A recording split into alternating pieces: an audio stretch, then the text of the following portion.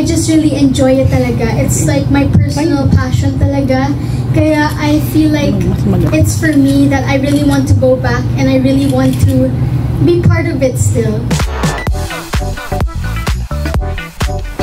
Actually, nung mga naging 11, 12 po ako, parang nababanggit na sa akin ni Mommy yung awkward stage and hindi ko po siya talaga alam kung ano yung meaning nun or anything.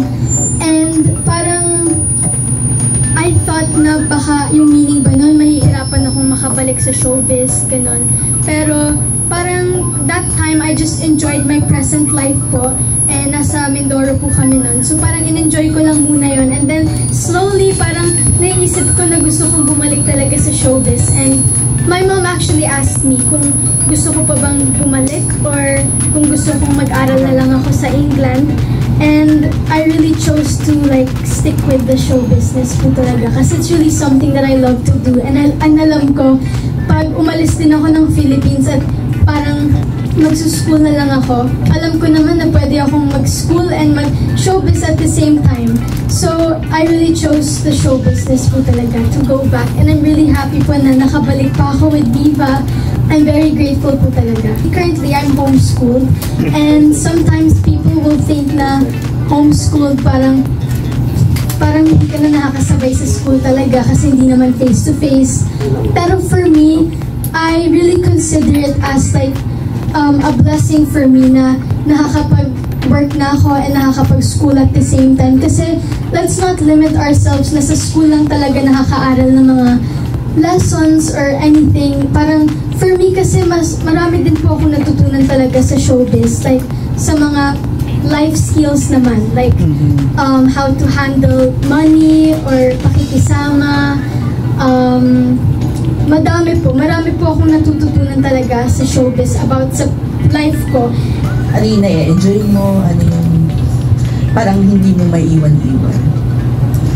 Well, of course, I wouldn't lose the opportunity naman po of studying there. Baka in the future, maybe university. Kasi university naman can be any age eh. So, something na talagang binabalikan ko na feeling is yung love ko talaga and my passion for acting. And I just love being around showbiz people and film people. Parang I just really enjoy it talaga. It's like my personal passion talaga. Kaya I feel like it's for me that I really want to go back and I really want to be part of it still. Siguro po I would say drama. Kasi parang growing up, yun lagi yung mga roles na napupunta sa akin, mga iyakan talaga kasi dramatista talaga.